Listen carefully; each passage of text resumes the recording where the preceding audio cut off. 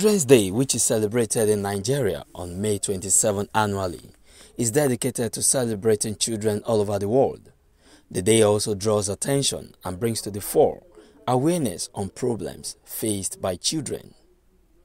The Council Authority of Oshodi-Isolo Local Government puts smiles on the faces of children within the council area by bringing together a potpourri of activities which includes parades, cultural display, dancing competition, bouncing castle, and many others to celebrate them. The schools that won the award for Best Military Parade Performance got the honors and bragging rights among their peers for the next year. In his speech, the council chairman Kende Almaroof Oloide said his administration is committed to supporting indigent children by providing quality and accessible education for all, adding that the rights of a child must be protected. We are all gathered here to celebrate our children. They are our happiness, the future of our society. Children's Day is a day set aside all over the world to celebrate children in Nigeria. It is done annually on May 27th. It's a public holiday for primary and secondary school. This celebration is to create awareness about the rights and protections of the children.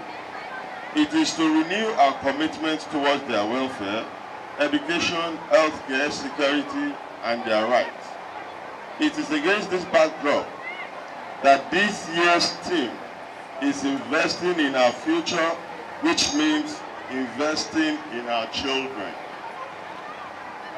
Ultimately, children are the building blocks of any strong society.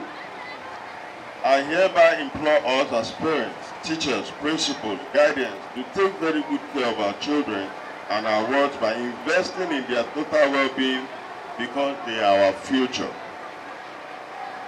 The wife of the executive chairman urged the pupils to be obedient to their parents and focus on their studies to achieve greatness in life. I also want to use this opportunity to speak to you, my children, to obey your parents, your teachers, and study well, to make us your parents proud.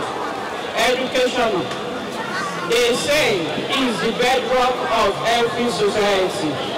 It is the total development of any individual. Not having it, one almost inadequate in life. It is an honor being here with you all today.